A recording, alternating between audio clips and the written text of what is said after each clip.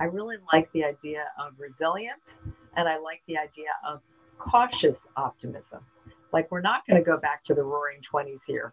We're going to approach this with care, but gently. We're not going to go crazy on this. And one reason is we don't entirely know what the future holds with this virus. We think that things are much better now. There's a lot of evidence supporting that. But we also need to be still a little bit careful and clear about our choices.